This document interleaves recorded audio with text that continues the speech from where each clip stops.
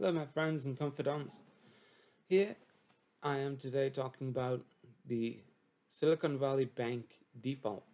Yes, you all know about it, and it has been on everyone's lips and in everyone's ears in these past days.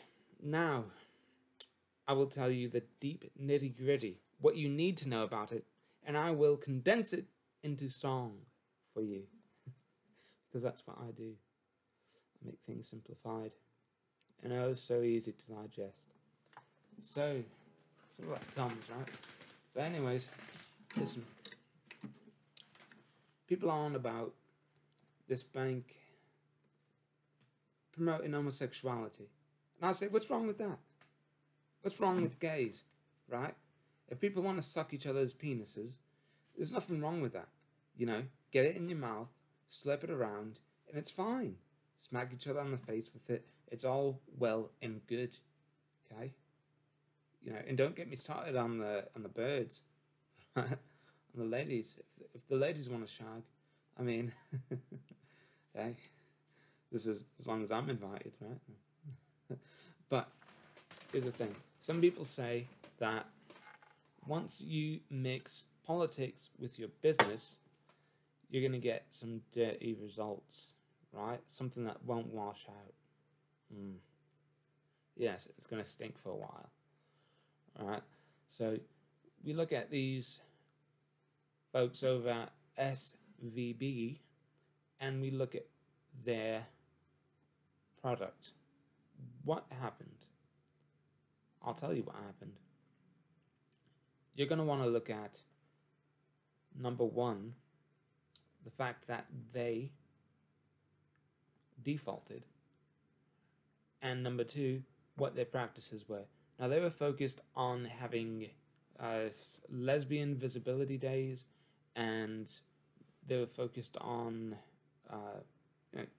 gay rights, safe spaces in the offices, and making sure that people could come out.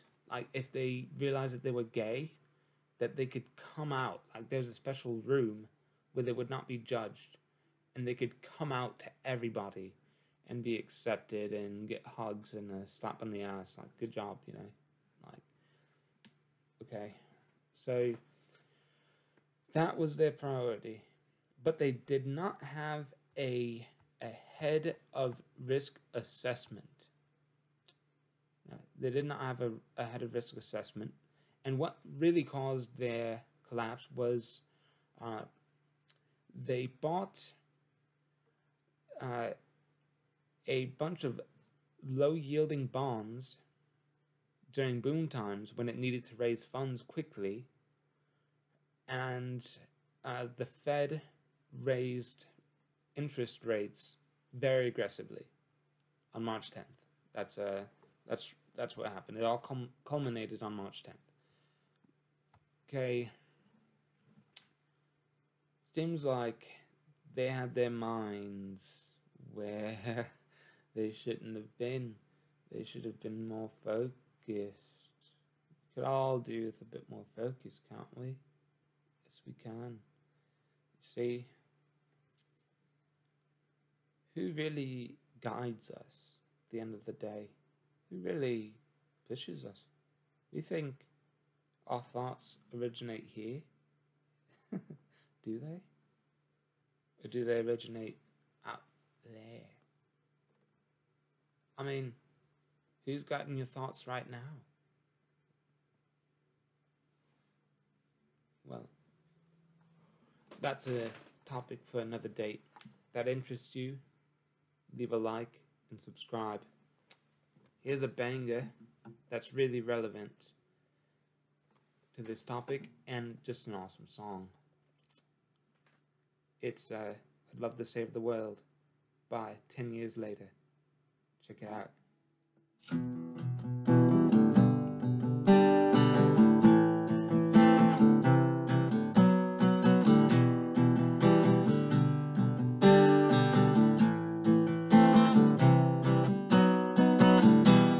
Everywhere is freaks and Harrys, dykes and fairies. Tell me when a Santa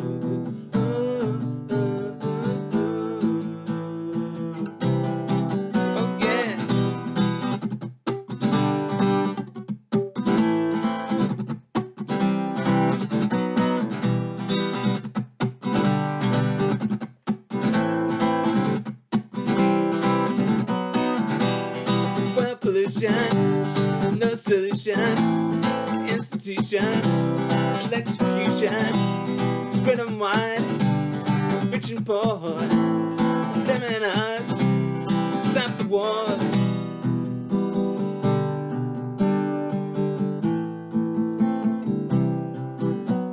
I'd love to change the world,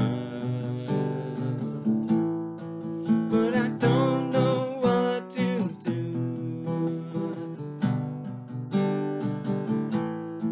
So I leave it up to you.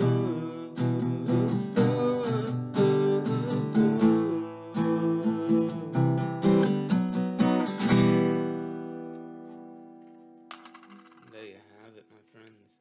I'd love to change the world, but wouldn't like to turn you all into homosexuals, like some might want to. Alright, anyways, I'll talk to you soon. Subscribe, like this channel, and I will be seeing you next week. Love you all.